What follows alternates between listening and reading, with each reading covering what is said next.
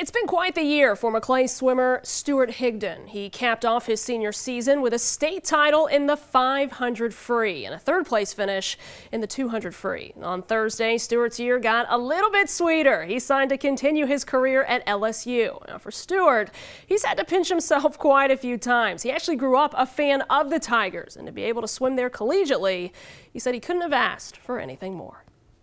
The atmosphere, everything about the culture out there is amazing. So when I had the chance to go swim for LSU, I couldn't resist it. I was recruited by several colleges. It was top 3 no matter how much money they gave. You know, that's where I wanted to be, and I'm so happy that I get to go there.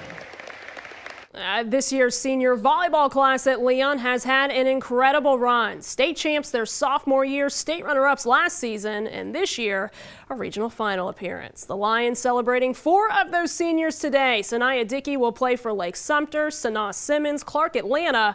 Alexa Washington is McNeese State bound, while Kaylin Demps will suit up for Southern Miss. A big day for some big-time players. We always say when you come in your freshman year that what legacy is going to be behind your name, and what kid are you that's going to make that here. And so they've represented Leon well.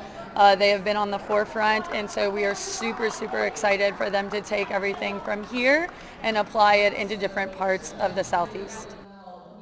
Congratulations to all of our athletes.